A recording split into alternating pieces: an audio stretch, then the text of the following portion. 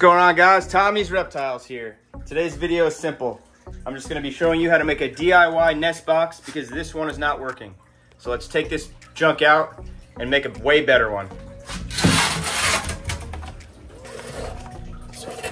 First, let's stop by Home Depot and pick up a Stairlight tub. Oh man, this is awesome. It's a perfect size right here. This is the exact size I need.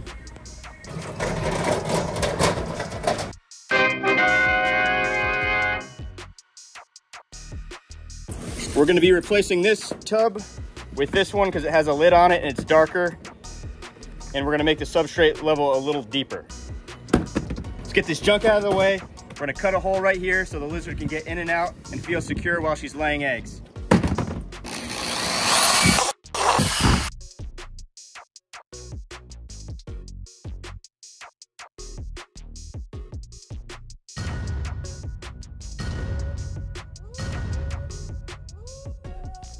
So the main reason that I'm getting rid of this one is because it's all drying out, and that's because it doesn't hold in humidity. So I'm going to take a little bit of the sand from this and then mix it up with some cocoa fiber and some topsoil.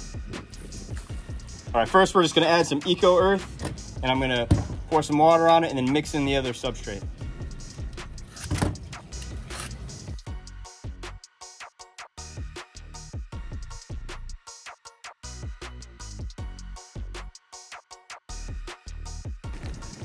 All right, now we're just gonna add in the topsoil and the sand and mix it all up. Don't worry about that. And then just a little spritz of sand. That's all you really need. And we'll mix it up.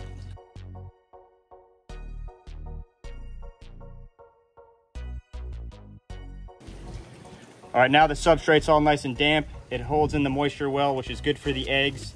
Say I miss an egg and I don't know it's in there, it'll still hatch with this nice damp substrate. So now let's bring this in and put it in the enclosure where it belongs and see how the female frilled dragon likes it.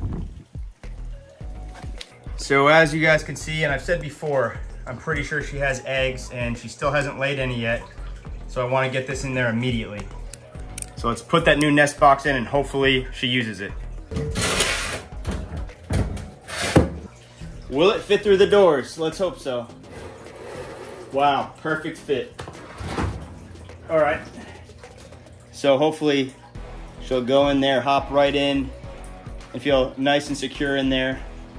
I might move it somewhere else, but let's see if she goes inside of it. Let's see how she does with it. Come here, girl. There you go. Okay, she's inside.